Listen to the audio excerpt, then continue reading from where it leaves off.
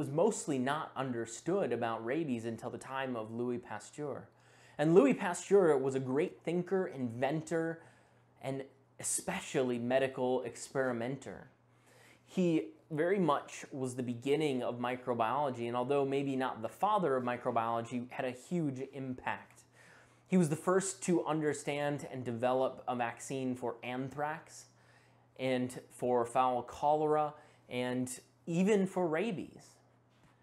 There was a time and an experience where he decided that rabies was the next thing he was going to tackle. And although he couldn't grow it in a petri dish like he could anthrax, he was able to transfer it, and he was able to manipulate the virus in a way to make it more stable and make it more consistent, so that instead of his patients and his, unfortunate for them, experimented on dogs to take months or weeks or days, it was unknown when they would come down with rabies. He created a method of transfer of the virus and even a more virulent form of rabies, which in his case helped dramatically because it was able to standardize the production of rabies and the reproducibility of rabies. And then after this, he studied it and decided, or actually probably one of his technicians or one of his associates, and he took credit for it. But he would take the brainstem and actually the whole spinal cord of rabbits that had been infected with rabies, and he would put them in an place to dry with no moisture. And he would leave them for different time periods and test how attenuated was the word that he came up with, or how virulent that virus was when it infected patients. And the more time it spent drying, the more attenuated it was, and therefore the less virulent. And he was starting to experiment with this in dogs when he would take a completely avirulent, or one that had been proven to not cause an infection in dogs, and he would inject that into a dog. And then he would go to the next day or the next level of virulence and continue all the way up until it was a fully virulent rabies virus. And this seemed to stop in the tracks any spread of rabies once the patient had been vaccinated in such a manner. And during the time when he was studying this, and especially during the early days, just to give you an example of how feared this disease was, him and his two assistants that would restrain these dogs and collect saliva, collect brain material from these dogs, would keep a loaded revolver, not just for the dog, but for each other. If one was exposed to this virus through a dog bite, it was agreed upon between them that the bravest of them would shoot the one that was exposed, because they feared the virus and the possibility of the terror of that kind of a death more than they did for sure or a certain death. On July 6, 1885, prior to having full confidence in his treatment protocol or vaccine protocol, the parents of Joseph Meister, a 9-year-old boy, brought him in order to receive his experimental rabies treatment. He was told by a doctor that that was his only hope, and although Louis Pasteur was not ready for human trials, they were able to convince him. And these were some of his most troubled days as an experimenter and as a scientist, because he knew the boy was probably doomed to certain death if he did nothing. But one of the great parts of the Hippocratic Oath is do no harm.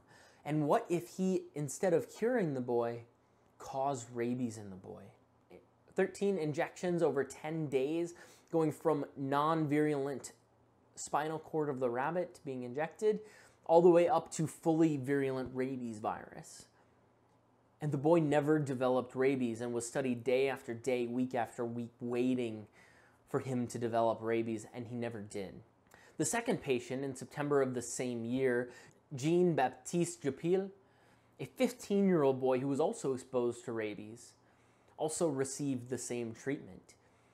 And again, he never developed rabies. He was confident enough to start to publish his findings and tell the world what he had found. Over the next 20 years, Pasteur treated tens of thousands of people from many countries, many, not all, at his own facility at the Pasteur Institute, but many more places across the world, many in the US, many across Europe, and even into Russia. There were many places that developed these centers that would be able to give this treatment protocol. And although there were failures, many of which were because the treatment was given too late, or because it wasn't given with proper protocol, only an incomplete amount of vaccine was given, he still considered it a success, and it should be considered a success even by today's standards.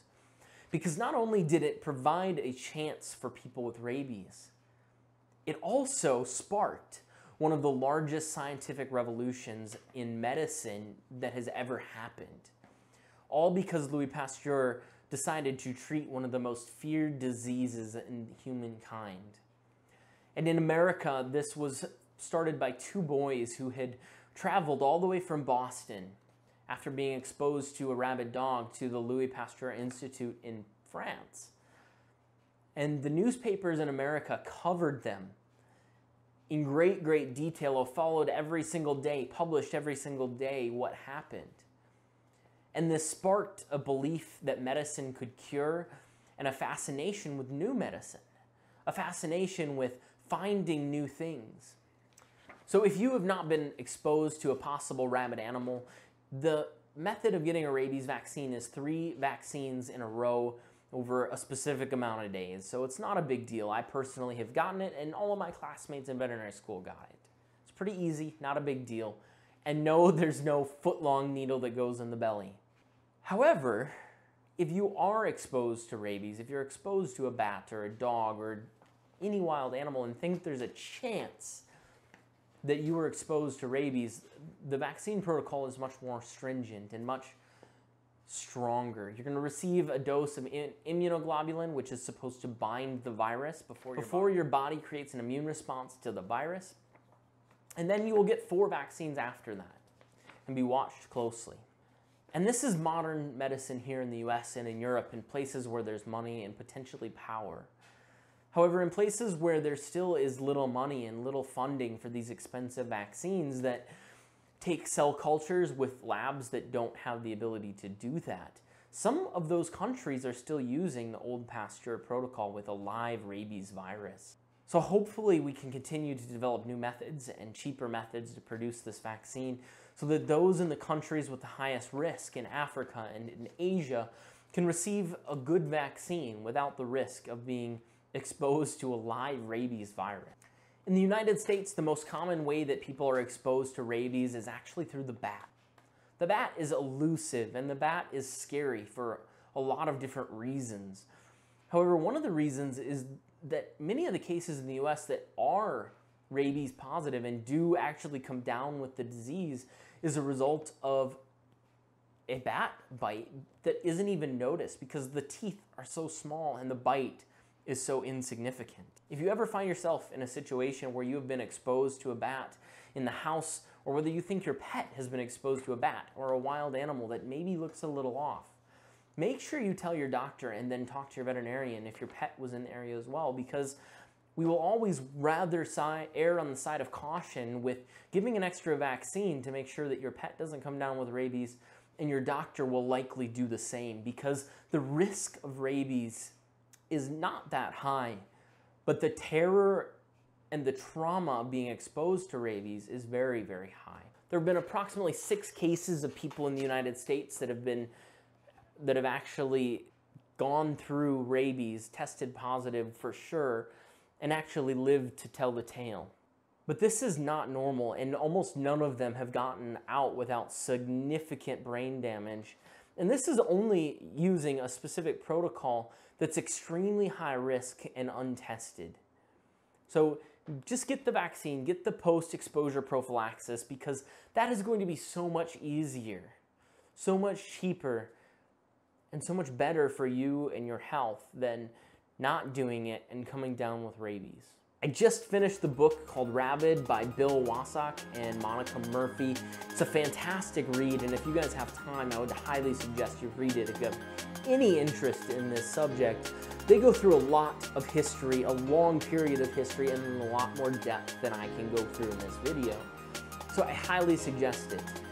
I got a lot of my information from that book, but also a lot of information from several other sources, which I'll link down in the description below. So I hope you guys enjoyed this. If you wouldn't mind, hit the subscribe button, as it will always help out the channel. And also then you get to see more content like this, where we talk about diseases that affect human health, animal health, and maybe some animal products. And in my next set of videos, we're going to be talking about dogs and itching, and why dogs itch, and what are the top 10 causes of itchy dogs. So hopefully you guys enjoyed this video.